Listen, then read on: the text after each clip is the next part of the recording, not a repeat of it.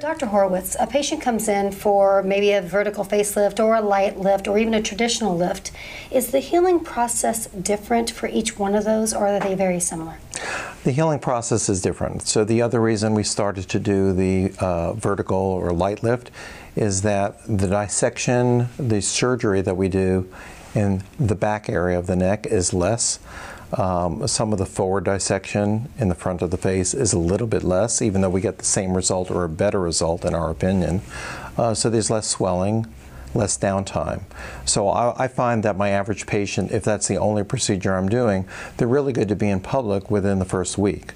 With a traditional facelift, when we used to do that, the healing time would be longer, maybe 10 days to 2 weeks, sometimes even longer. So how does a patient know which one of those facelifts that they're a candidate for? I think, again, it's up to the doctor to discuss with the patient what their needs are. Sometimes it's what the patient needs in terms of how much laxity of skin they have, how much looseness they have in their neck area, and sometimes it's a matter of how much time they have to heal.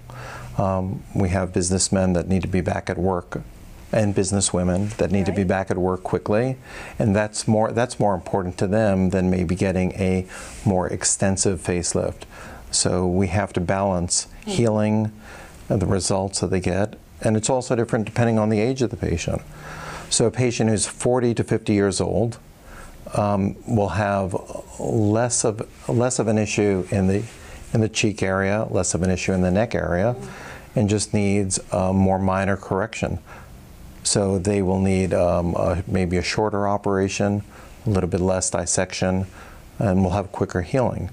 And obviously, as patients become a little bit older, and they have a little bit more laxity in their neck, their jawline, the central face, the operation may have to be a little bit more involved, the healing a little bit longer for that patient. So again, it's a dialogue between the patient and the doctor to figure out what the patient's needs are in terms of their overall result, in terms of downtime, and then come up with a game plan that works for that patient.